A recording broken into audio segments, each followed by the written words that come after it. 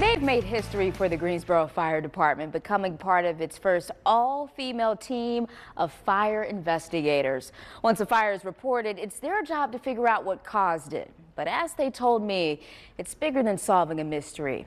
It's about helping people heal. Go inside and do interior pictures. They see themselves as truth seekers. You want to make sure you do the job right, you do it professionally, and you get the answers that you need.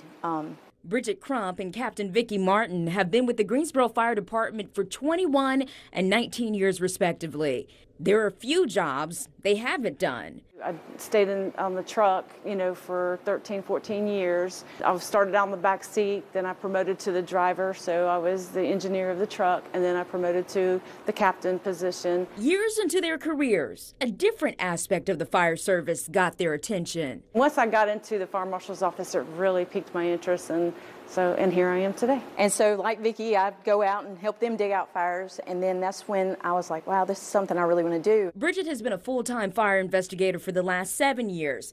Vicki is closing in on 5. Vicki and I are boots on the ground kind of girls. Anytime a fire happens in the city, they are part of the team that has to figure out where it started, how it started, and was it an accident or arson. And we started interviewing anybody that's around, the homeowners, tenants, neighbors, and trying to, see what everybody saw before the 911 caller to see what was going on. They lean on each other a lot to compare notes and make sure they've been as thorough as possible. We're not just going to fly in and take care of an investigation and within an hour say, well, this is what happened. If it needs to be a thorough, long, drawn-out month, 2 month, whatever, it could be longer, then that's what it's going to take. They also lean on each other to get through calls with a heart-wrenching outcome. Almost 5 years later, Bridget is still brought to tears.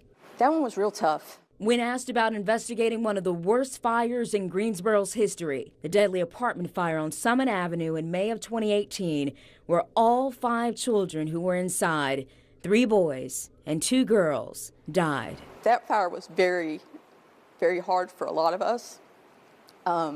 It takes a lot to put those fires behind you to move forward. You never forget them. You can about quote the date and times, and you relive it a lot of times. Having to do that report and look at it every day until it's closed, that's a lot to bear. Vicki investigated the devastating fire that happened on Grimsley Street last December, where 3 young children died.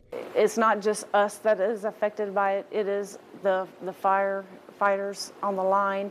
It is the community. It is everybody. When we get back, we have sat there and just talked about it and looked at things and cried together. Knowing that families are counting on them keeps these investigators motivated. For us to be able to bring that closure to the family, to ourselves, and to the guys that were on the scene with us, and to the department, that's what's important to us.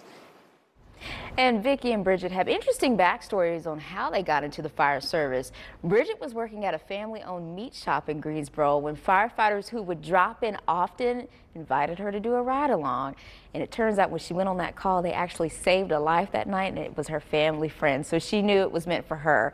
And Vicki decided to start a new career after moving here from Florida. She joined the fire department at 42 and now is 61.